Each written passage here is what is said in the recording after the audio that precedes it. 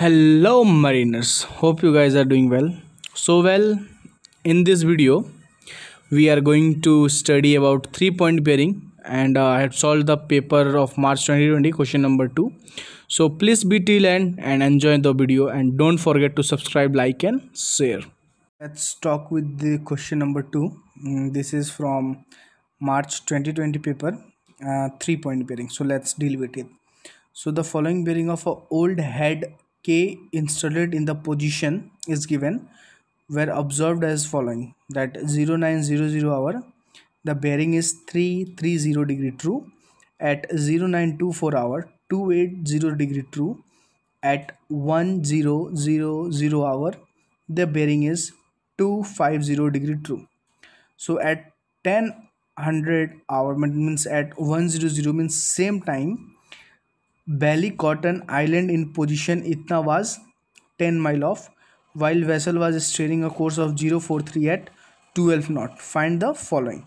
So we have to find course made good, speed made good, set and drift, and also we have to find the ship's position at 1012. So guys, without wasting much of time, let's direct begin with the numerical. So please be till end and enjoy it. Guys, as you had seen the question that we are solving of from the March 2020 paper. So this is a simple 3-point bearing. So as per that, just don't remember the entire thing, just think a very basic, that what is the initial stage. So for the initial stage, we have what I had done my I have drawn the 3 bearings, all the 3 bearings, that is 09, this is for 0900, this is for 0924, and this bearing is 1000 hour. Okay, and for the time interval, that is for 24 minutes, for 36 minutes, and for 1 hour I am traveling for 12 miles. So for that I have taken a range as this is for 4.8, and here the range is 7.2. okay, so from there I have simply drawn a line perpendicular to center bearing, and another perpendicular line to center bearing. Now after that I had just joined my first point to the second point. Okay, so this is my course made good. Now in the question, what it is saying, that it is saying that from the Ballycotton Island at 10 hour I am at 10 mile distance. Okay, so I had drawn an arc of 10 mile. This is my 10 mile arc, and I have extended the bearing for 1000 hours. So this two intersected at a point.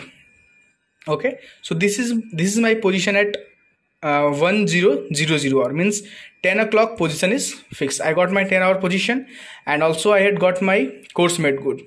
So simply what I had done, I had transferred my course made good to the 10 hour position, and I had applied the reverse run. So I had get my position of 0900 and other, but in the question we haven't asked.